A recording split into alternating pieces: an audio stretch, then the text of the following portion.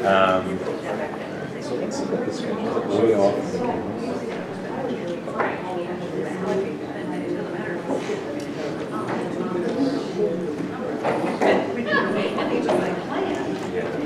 Yeah, I've seen that on it, so they're saving that shot.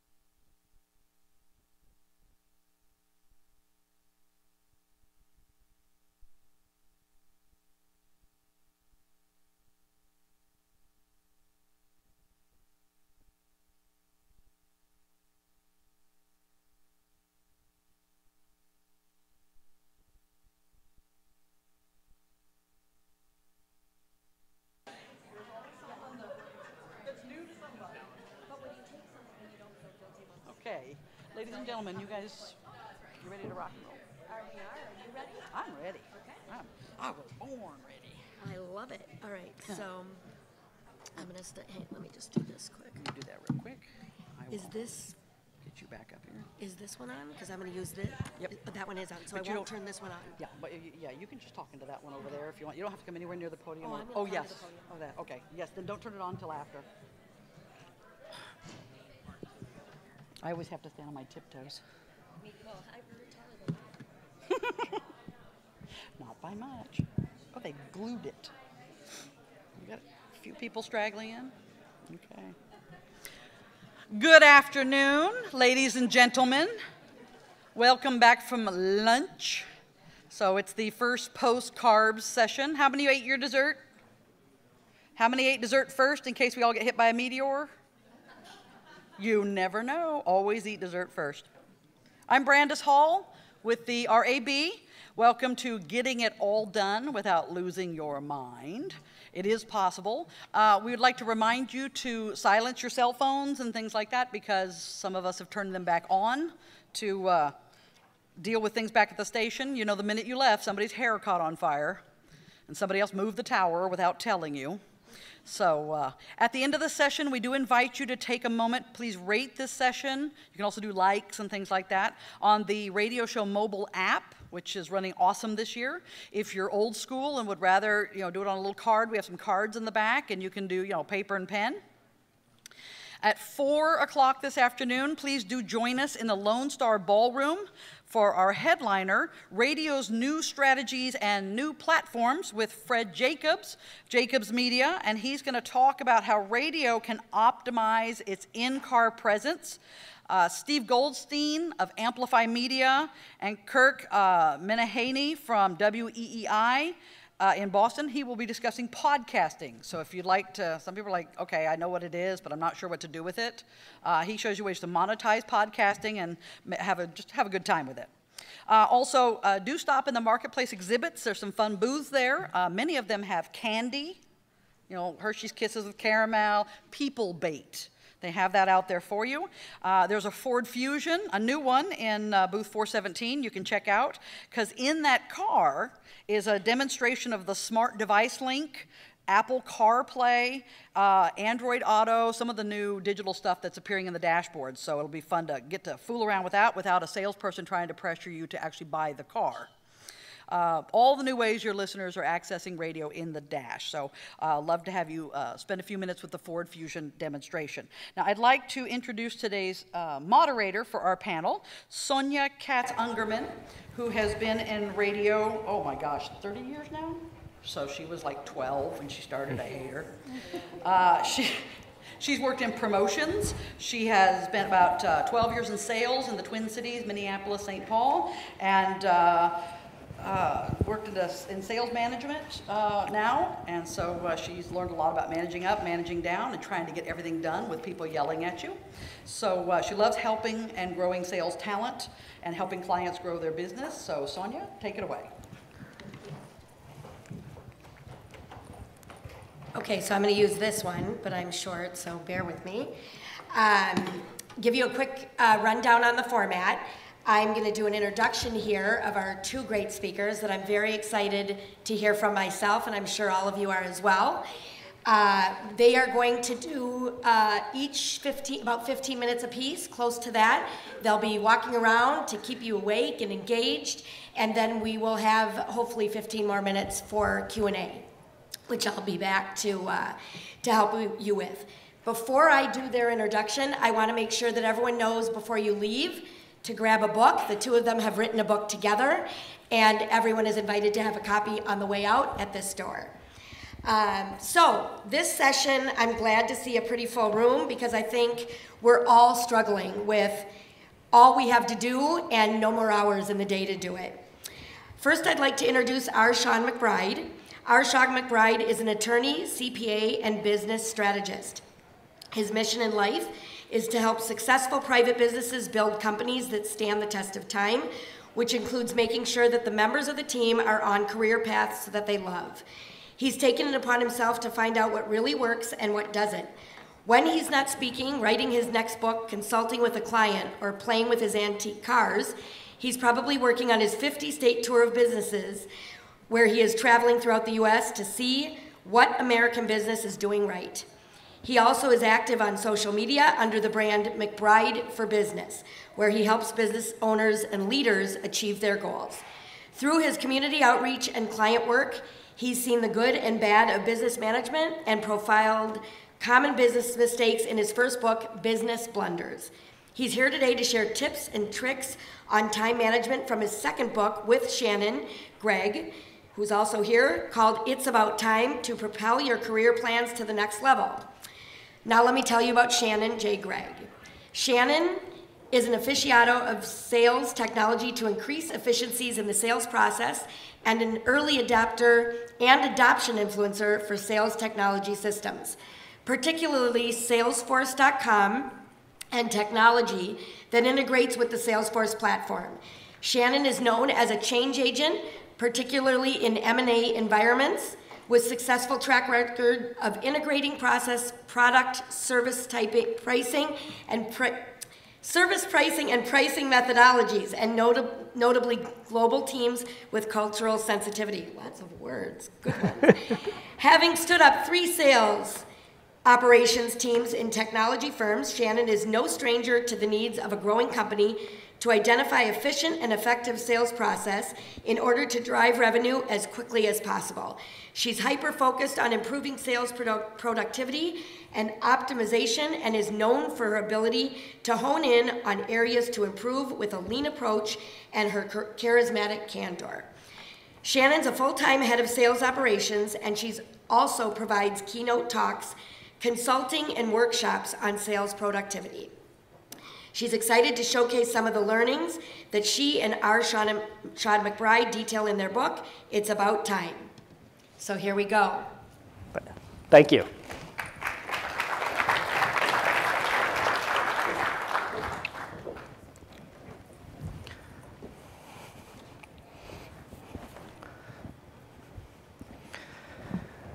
So Michael was in the early days of his career. He was finishing up his education. He was looking for that perfect job. He looked on the internet, he looked at networking events, and he looked at the local bar.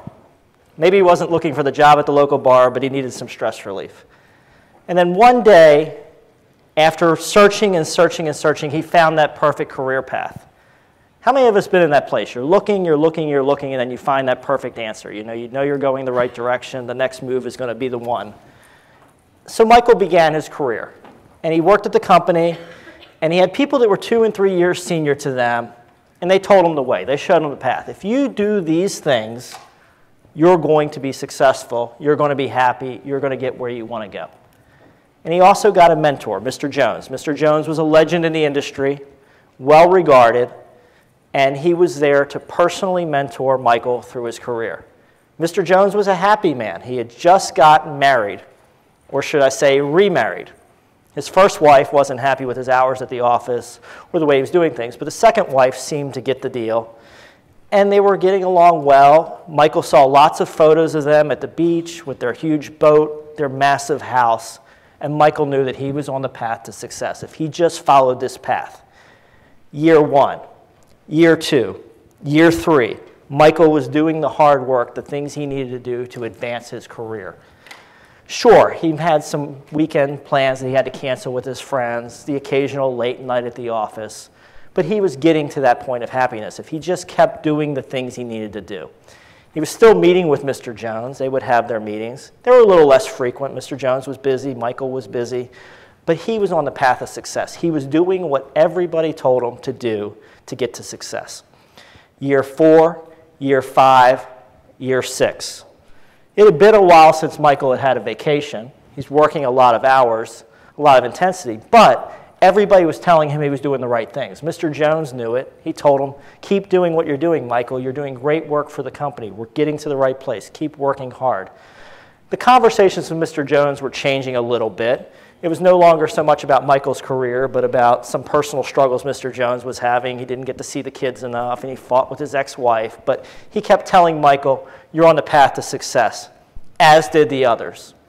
Year 7, year 8, year 9 of his career, and now Michael's wondering, where's that happiness you promised me? I've done the things you've told me to do.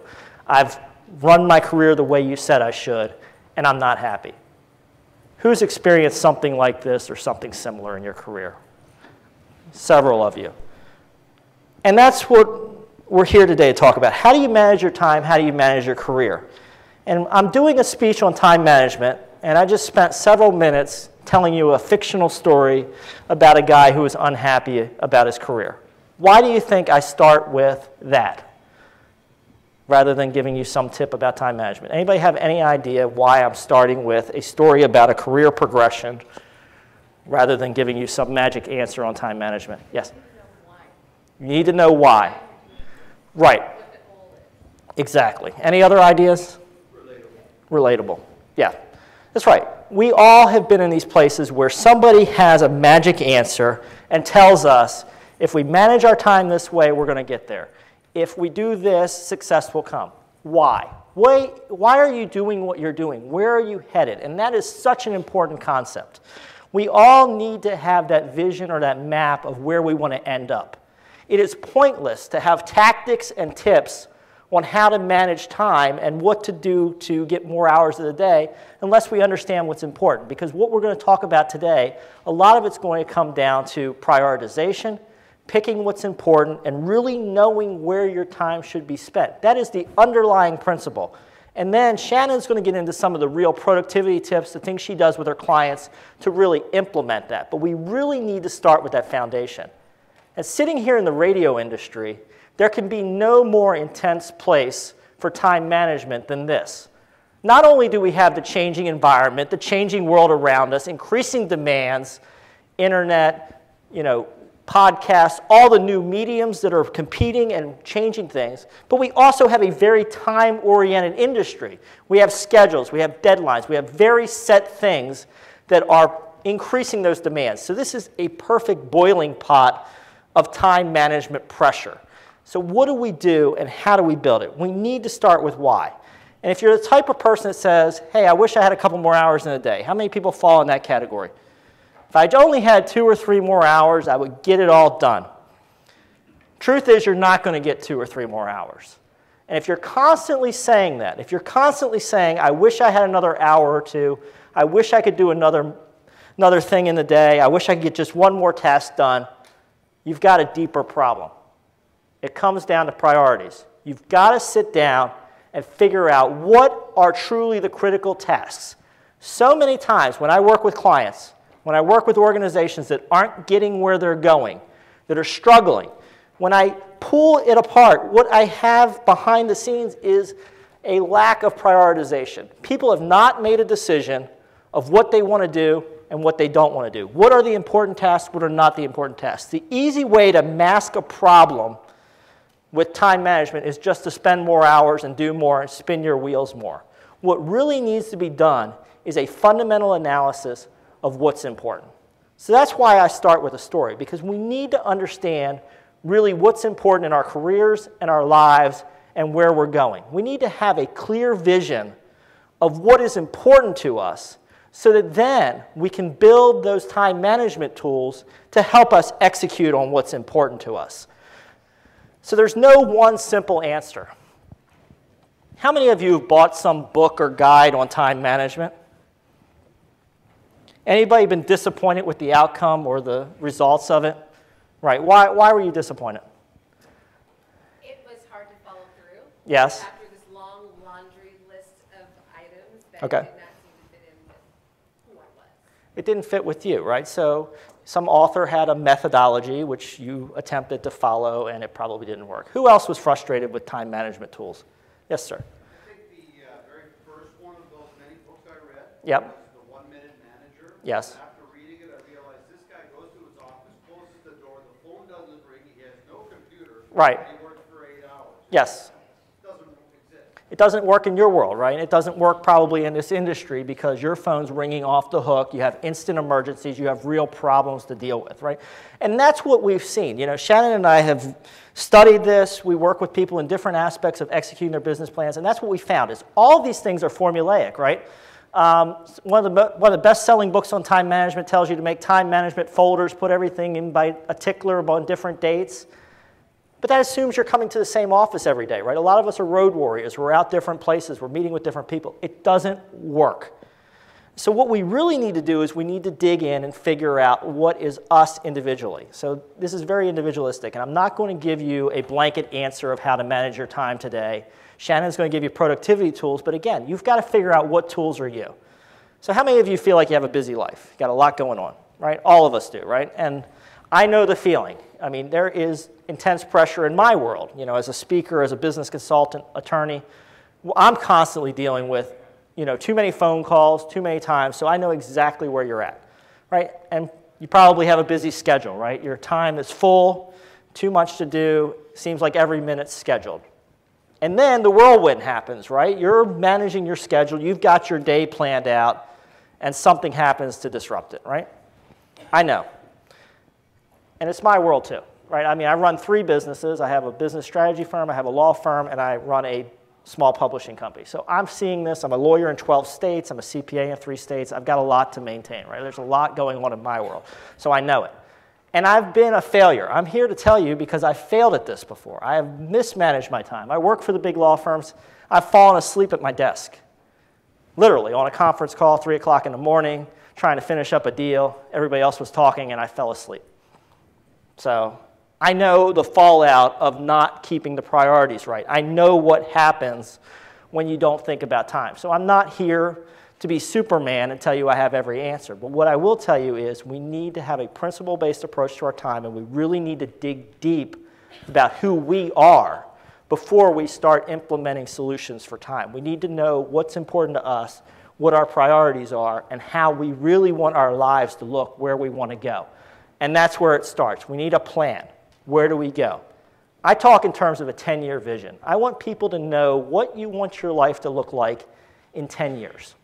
You need to stop and think about what's important to you. Where do you want to be spending your time? Where do you want to live geographically? What do you want to be engaged in a typical day? This is the first cornerstone of figuring out what today looks like. You need to know what your tomorrow is going to look like. And you need to look far out. I want people looking 10 years in the future. Why do you think I tell people to look so far in the future? Why am I saying don't look 1 year, 2 years down the road? What did you say? Go ahead. It's okay. No? Okay. Okay. It's okay. It's allowed. It's a safe room. I want people looking far into the future because so many people make plans based on 1 year or 2 years. And that leads to accidental outcomes. Because if we plan for 1 year or 2 years at a time, we are drifting with the wind. This would be much like getting in an airplane and having the pilot keep selecting the best winds to go the fastest on each segment of the flight. And while that would get you somewhere quickly, you may end up in a completely unintended location. You need to know where you want to end up, and you need to course correct to get to where you're going. So the first important thing is to have a plan. And then you've got to pay attention to the plan. Once you have that plan, once you know what you want your life to look like, what your career goals are, what your family goals are outside of life, now we want to start building a plan to get there. And we need to keep paying attention to it because there's going to be distractions. There's going to be problems. Your laptop's going to break before an important meeting. You know, I've been on the road. It happened to you? Laptop broke? I see you're pointing. Yeah. I was in a hotel room in California waiting for a meeting, and I got up early in the morning. I tend to be an early riser, and I plugged the power plug into the wrong port, and I blew out the motherboard, and I had to go run out and buy another laptop, right? I mean, these things are going to happen. We are humans. Things are going to happen. You're going to have disruptions on your plan, but you've got to stay with that dream and that vision of where you're going. And at some point, you have to delegate. You have to get other people involved. And part of this depends on your organization. What's your radio station like? What's your company like? But you need to get tools and resources to move things. It could be technology. It doesn't have to necessarily be a human being that you're delegating to, but you're going to have to start thinking about what you do best. What is your core power. What do you do really well? What do you add value to the world with? And you want to start focusing your time and attention on the things that you do best. And the things that you don't do best, you need to start getting them off your plate. This is going to free up time for you to do more of what you're great at, which is going to lead to more economic value, more help to your employer, more help to your clients, and you're going to be moving the right direction. And you've got to stop and dream. And this is a step that a lot of people miss. You start working your plan, you implement that great time management book that you read, and you keep working and working and working without stopping to think about where you're going. So you've got to revisit that dream and that plan of where you want to go, because otherwise you're going to get lost. And then you've got to apply filters. Make sure you know how you're spending your time. Are you doing the things that are really important? Are you filtering out the things that are unimportant? And this is part of that priority. This is why we have to have that big vision before we start getting into detailed time management techniques, because we need to know what we really want to be doing and where we really want to spend our time. Once we have that, it's about prioritizing and always keeping that dream that you have in the center of your time management strategy. You always need to be looking at where you want to go and looking at what you're doing. This becomes a super powerful tool. One of the best things you can do in time management is say no. Turn opportunities down. Walk away from things, because all those opportunities eat up your time. And if you have a clear vision of where you're going and what your dream is, it becomes very easy for you to say no to things that are not consistent with where you want to be. Say no to those things. Say yes to the things that are consistent with where you want to go. You've got to reset your dreams periodically. You want to revisit and make sure you understand it. Your understanding of the world may change over time. You want to revisit your plan. So don't just keep executing. Revisit. Get help. I'm a big fan of coaching, outside advice. So find somebody that can help you manage your time, somebody that can come in to your world, look over what you're doing, make sure that you are following your plan, and give you tips and tricks along the way. Get comfortable with those dreams and keep working those dreams. And you refine and improve. You're constantly changing, updating, and improving what you're doing. And a lot's possible. You know, we're offering a copy of the book today, It's About Time. Shannon and I wrote this. It is largely a summary and details of this presentation. And I just met Shannon in May. So this tells you what's possible if you manage your time. We met and we wrote a book in 3 months, and it's become very popular. Our online community has been quite active, and we're really helping a lot of people with time management. But that just shows you what is possible if you really dig into your strategies and know what you're doing. You can write a book in 3 months and still run a business. She's still working her normal career. I'm working my normal career. So it's your floor, Shannon.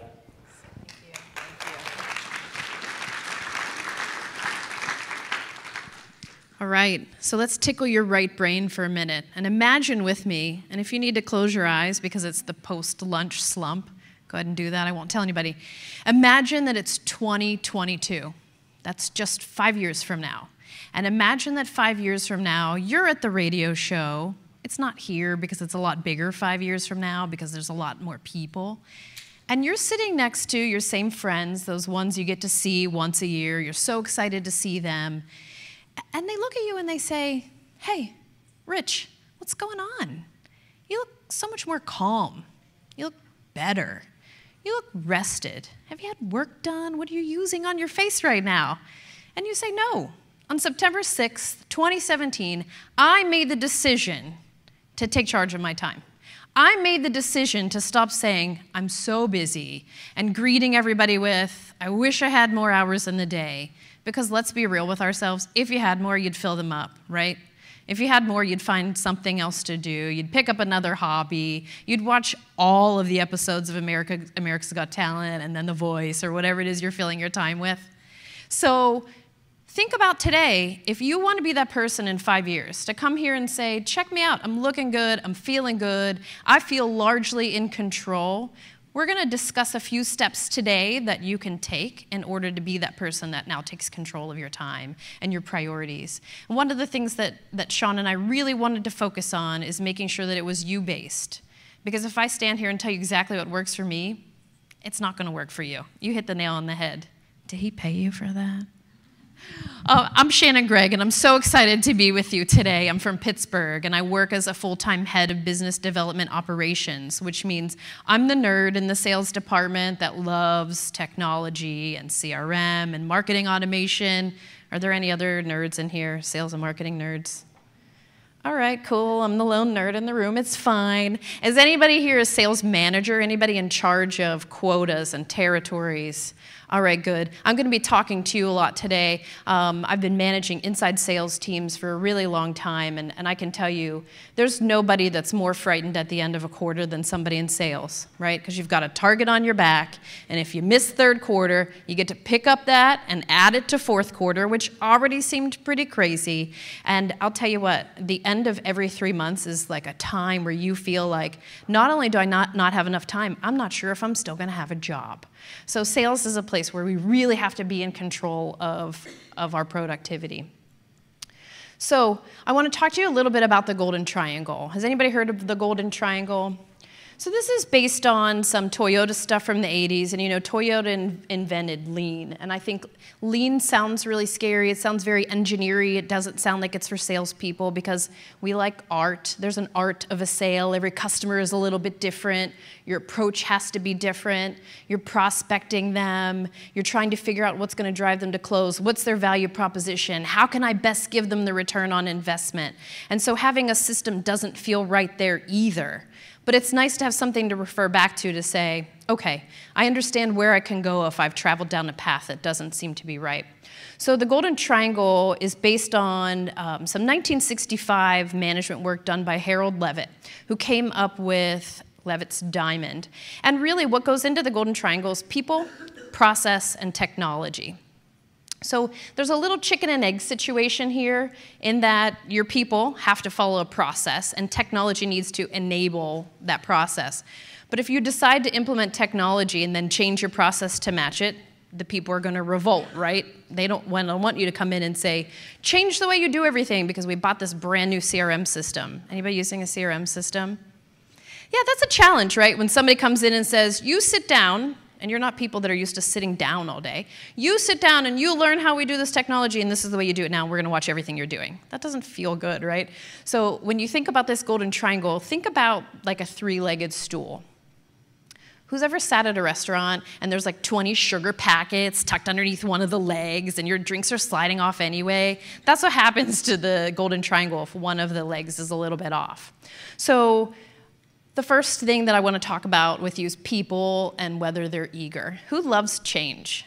Who's like, yes, change is the absolute best? Okay, you guys are what I would call early adopters or innovators. If you've ever heard of the technology of diffusion or the diffusion model, these are the people that wait in line for the iPhone 8, right? They read that, they're like, yes, I'm going to sit outside for a couple days because I need to have it. You don't even know why.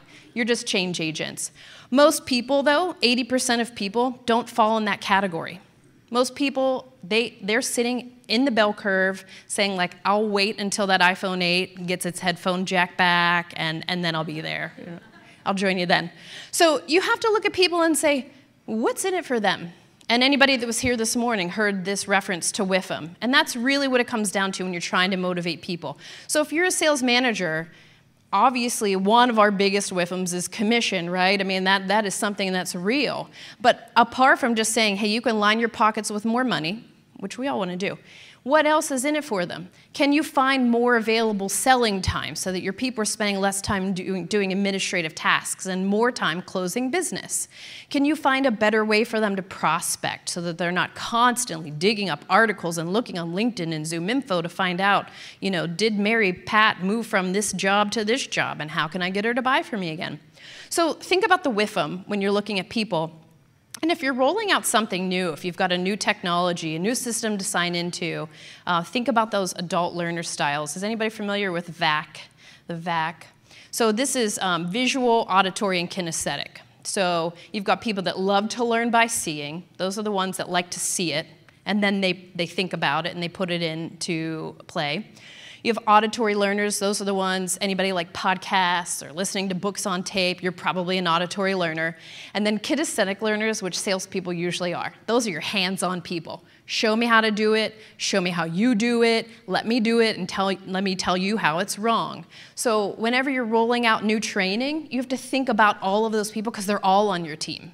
They're not all kinesthetic learners. They're not all visual learners. So think about the way you'll roll out a new program or a new method of attack and how you're going to be tracking metrics and KPIs to make sure that people are doing exactly what you want them to do, which is reach those sales quotas. The next is process. So process is one of my favorite things. I could talk about that forever, but I was pretty much promised by Sonia they'd drag me off if I talk for too long. So I want to talk about the 5 whys. I think that's a really important thing for you to think about. And you can use this as managers, as salespeople, or you can use this in your personal life also.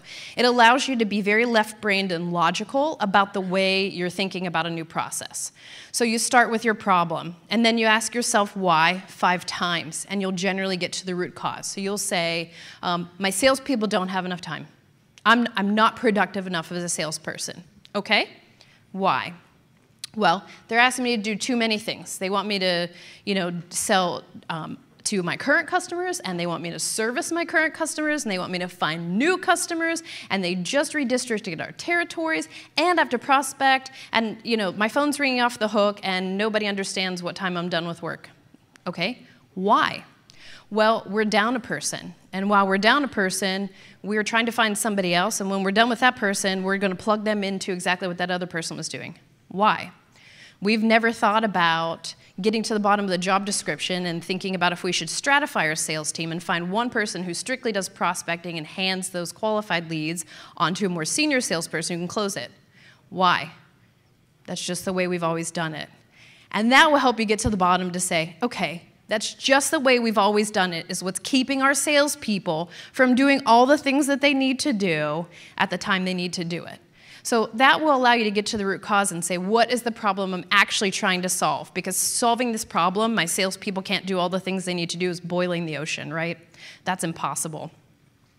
So the next thing that I think we can talk about is technology. So I heard a lot of talk this morning about digital, and I saw a really nice description painted for us of this hipster millennial digital technology-focused salesperson. But we're all using technology. I mean, who has a smartphone? Yeah, everybody has a smartphone. So I think what scares people about technology is learning something new and changing the way you do it to fit the technology. And that's where that part of the golden triangle comes in. So if you can say, okay, here's how I like to sell. I love to take Post-it notes, and I like to move them along my wall, and I love to use Excel, and I actually have these little Lego people, and this represents a prospect, and this is somebody who said they're going to buy. However you like to do it, that's okay. Nobody should take that away from you. But it's how do you use your technology to take that system that already works for you, and this comes back to why most of the time management books you've read don't work. Take your system that works and put it into the technology. One of the things that I do personally is use a Google Calendar to manage my home calendar to say, hey, this is what we're doing. We have this birthday party to go to, or here's our wedding. And using that Google Calendar at home has solved a lot of home problems. So think about the ways you're already using technology to make your process better and make people work the way that you need them to. And that will help you to be more productive and more predictable, really, because that's what it's about, right?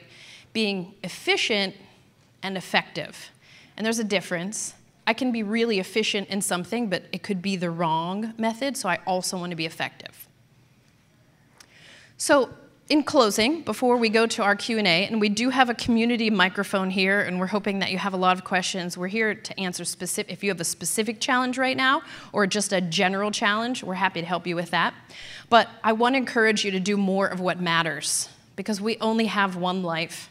And I'm sure every one of you can think of something that happened that was tragic or something that you saw on the news. And God bless everybody in Texas right now that has been affected by Hurricane Harvey. Think about what matters. How can you reprioritize your time, and how can you manage your time to be productive so that you can do the things that matter to you, right? So we're looking forward to your questions, and I thank you so much for being with us today.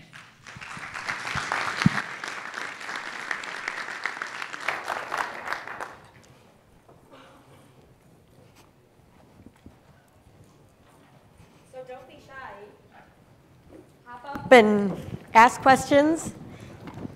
Otherwise, I have some of my own.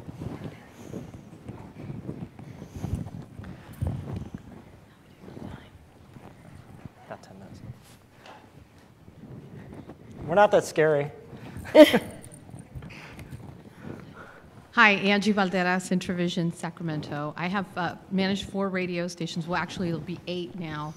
And so one of the challenges that I have is people constantly coming to my office, interruptions.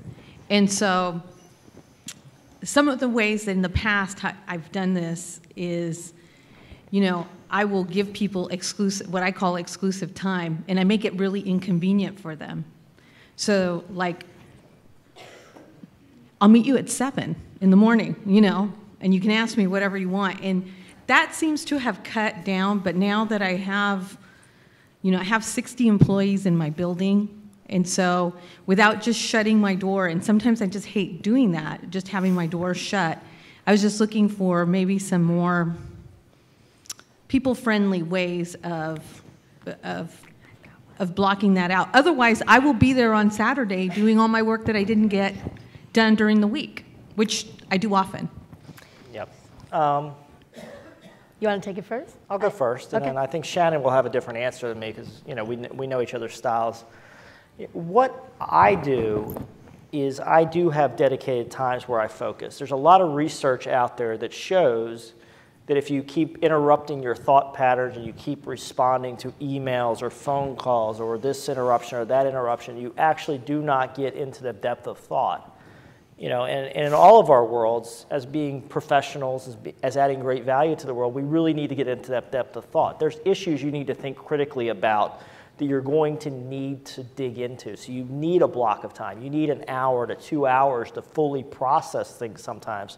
And that needs to be uninterrupted time, because if you work for 15 minutes, then respond to a phone call, work for 15 minutes, respond, you're not going to get to the same depth of concentration. You're not going to get to the same answers. So it's critical that you do that. Now you need to do it in a way that works with your team. So you do have to have time where you can focus. Your team needs time where they can focus. And then you need to make, it doesn't have to be 7 o'clock in the morning, but it's okay for you to have a 2-hour block of time where you are in your office and you're only answering to absolute emergencies, and your team needs to carry the ball while you're there so that you can have that depth of thought and do the strategic thinking you want to do. Otherwise, you're going to end up on a hamster wheel. You're never going to get that deeper things. You're never going to move to another level because you're not going to be able to process. So I think it's perfectly okay to say, don't interrupt me during these 2 hours. I will be available during these 2 hours. Such a great question. First, I'll ask you, do you have regularly scheduled one-on-ones with the people who report to you? Yeah, so I have a weekly sales meeting. Okay. And I have a weekly department head meeting. I meet with my sales managers at least once or twice a week and talk to. Sometimes I'll take them to lunch because that will be the only time I can catch up with everybody. It's like, Right. let's go to lunch, or something like that. But when I have a line out my door, Sure. 3 or 4 people, it's like, I'm next. Yes, so it sounds like you're doing a good job of mitigating the challenge by having one-on-ones scheduled. So some of it is coaching and saying to them, that's such a good question for our one-on-one. Let's save that until Tuesday at 4:45. Another part, a suggestion that I'll give you is to have office hours. So my open office hours are from 3 to 4 on Tuesday and Thursday. If you have a random question, come during office hours. That's a great way to entertain it. And then I think the other thing that you can do really is start to build a peer network and say, you know what, this person had that exact same question. Why don't you guys try to focus on that before you bring it to me, and see if you can then build leaders that way underneath you who can feel like they're able to handle those problems before they come to you. Yes, and sometimes as managers, we create a culture of learned helplessness. This is beyond time management, but if we're too accessible and our people can come to us for answers, rather than trying to find the answer on their own, they'll come to us as managers and expect us to answer it for them. We need to cut that process off and force them to think and come up with solutions. So I'm just going to add on one thing, which I love these answers, and that is we live in that world, and I, as a sales manager of 2 stations, I have an open door policy. I try not to close my door, but what happens is then I end up doing my job after everyone goes home, right? So what I did, and Shannon and Shawn both spoke to this, is I tell them to come to my door if and only if they can't come up with a solution, or to approach me when they have solutions, because that'll make the meeting go much faster. If they just have a quick question, they're dependent on me all the time for the answers, that's time wasting. What I find happen is if they come to my door and say, and I can't help them because I have a forecast due or something else, I tell them, come back or I'll contact you when I'm ready, and 9 out of 10 times, they've already found their solution. So I would just do more of that. Otherwise, you're right. We're setting up an environment where they can't move without, they can't make a move without us approving. So. Absolutely. Anyone else have a question? Step up. Thank you. Hi there. My name is Jenna. I'm an account executive at Steel City Media in Pittsburgh.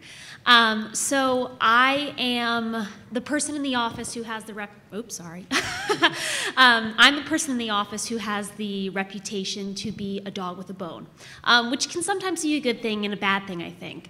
And Mr. McBride, when you mentioned spinning your wheels, that's got me written all over it. So I wanted to ask, is there a clear-cut way that perhaps I can do a better job of identifying real opportunities? I am thankful that my sales managers look at me as the person who will call the client that no one wants to deal with and follow up on lead after lead after lead. But at the same time, as I flew out here this morning, I was given 12 leads via email, and I just don't know when I'm getting to them. Yep. So how can I define better opportunities for myself? So first I'll ask you, are you an optimist? Would you No. consider yourself to be an optimist? No. I think generally optimists are the ones who find themselves in this kind of hamster wheel because they're like, I can get it all done. I really can. I can do that. So it's interesting because I feel like you probably exhibit those characteristics. So I think when leads are being given to you, it's important to understand how you score, how you weight those leads. So if they're coming from somebody in marketing, for example, and you find that they're not qualifying them heavily enough for you to know, like, what's my priority lead, right? If you have 12, you can't call all 12 people at the same time. But you can kind of say, here's a demographic of what I think is a good lead, or push back on marketing and say, I need you to qualify this a little bit more. I need their last name. I need to understand their company. What's their demographic? How much money are they making? And it's okay for you to assign those sorts of scores and say, if they've bought from us before, that ranks them up in the priority list. If we already have some type of master agreement and I know that they can sign the contract faster, that ranks them up. And so you can come up with your own sort of method to say, Jenna, this makes more sense to me. This smells like a hotter lead. I'm going to chase this faster. And as you do it a little bit more and you can add that sort of science to it, you'll be able to say, great, I respect this lead. Number 9 through 12 are great, but I can only do so much prospecting in a day, and so I have to make sure that the ones that reach the top are the most qualified. Yeah, and you're really cheating your long-term development by not having a scoring system, because that gives you a process that you can enhance over time. If you start using a scoring system, you'll start seeing where the good spots and the bad spots are in the scoring system. You can start removing bad prospects, start identifying good prospects better. It's really going to spiral in a good way for you if you start scoring them.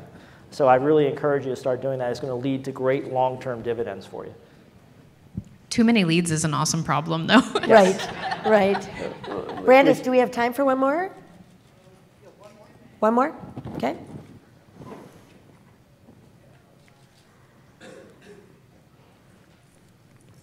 Good afternoon. I'm Julie Warden with Sinclair Communications in Norfolk. I'm a general sales manager, and this isn't about my time managed. This is the time management problems of the salespeople. They spend a lot of time, even in the morning. We can't watch them like babysitters, but they're out there talking in the pit. We can tell they're wasting time. They complain about not having time. They complain about paperwork. They complain about all the things, all these excuses, but yet we hear them wasting time, going to lunch with each other. I mean, the list goes on and on. So how do we corral these people and give them, without just coming on and telling them they have to take our system, how do we get them to develop their own systems? Yes, so this is such a familiar problem, I think probably to everybody, right? Who has this same problem? So thank you for stepping up and asking that question. You know, I think a lot of times your KPIs and your metrics will be helpful to say, this is how much activity I expect out of you a day. I expect this many cold calls, this many emails, this many connections on LinkedIn, whatever your KPIs are that will drive you to the end. And because I like to think scientifically, you know, if the goal is $10 million and I know that we have a 30% win rate, then we need $30 million in the pipeline. And in order to get $30 million in the pipeline, we have to make, you know, 1,200 calls, whatever it is. So you can say, I have 1,200 calls, there's 4 of you, you each have to make 300 calls.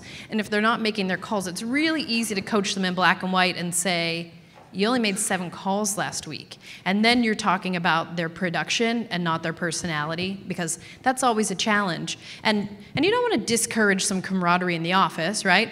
It's good for them to be friendly. It's also good for them to have friendly competition. So I'd suggest a leaderboard, something that's very visual, that says, here's who made the most calls last month, and who can beat them, right? Whoever beats them gets to park in the best parking spot, or I'll put your face on a billboard downtown, and whatever it is that's going to motivate them. But I think being very open and honest about their achievements and thinking systematically about what you want their production to look like allows you to coach them in the frame of, here's my expectation of you, and not saying, you know, I can see you're on Facebook or Instagram all day long, right? And how many dresses did you order yesterday anyhow? And I think it's great to allow people to fail, and I think that's important, right? We can't be the savers, we don't want to be fixing everything, but here's a great opportunity to coach, right? So they're spending too much time socializing, you know they're wasting time. So at the end of the week, they're not going to hit their results, they're not going to hit their metrics. Now go back with the 5 whys that Shannon talked about. Ask them, why do you think you didn't reach your number? Why didn't you get more sales calls in? Why didn't you do that? And make them run through the process. It's going to be much more powerful if they self-identify that they didn't spend enough hours on the phone than if you do. So. We have to wrap. I think we would all welcome another hour of this, but thank you. Shawn and Shannon are going to be at this side door. Grab a book. Highly recommend, and they're available to talk to you at the side door if you want. Thank you for joining us.